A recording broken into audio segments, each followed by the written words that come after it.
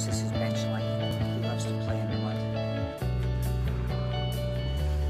So my name's Helen Meredith, and I'm the founder and the president of United Pegasus Foundation. And we currently have 124 horses. And I've been caring for these thoroughbreds off the track for over 25 years, providing them sanctuary, rehabilitation, and rehoming them in second careers.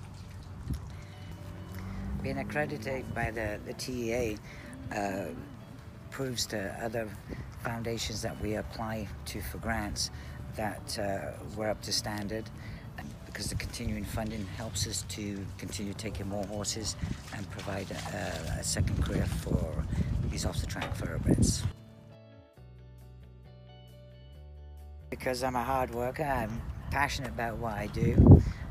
I'll never let anything happen to these horses. They've always been my number one concern, and when you put the horses first, I think that's why you're able to survive, and I'm a fighter for these horses.